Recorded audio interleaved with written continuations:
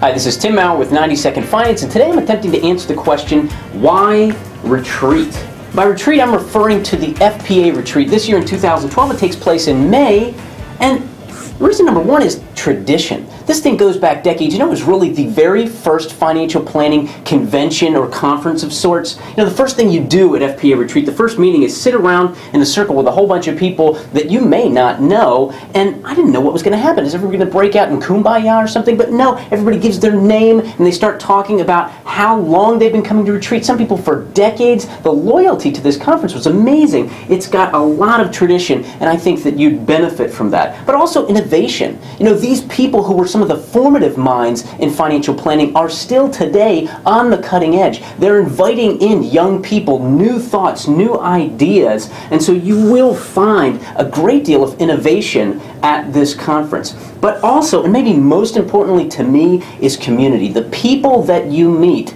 The most interesting things I found, I learned outside of the sessions, and don't get me wrong, the sessions were good, but the people you meet, the relationships that begin, are probably the most valuable thing. Now, this year the theme at Retreat is trust from the inside out. And you know we're not allowed to guarantee much in this business, but trust me when I tell you, you will enjoy Retreat. I look forward to seeing you there.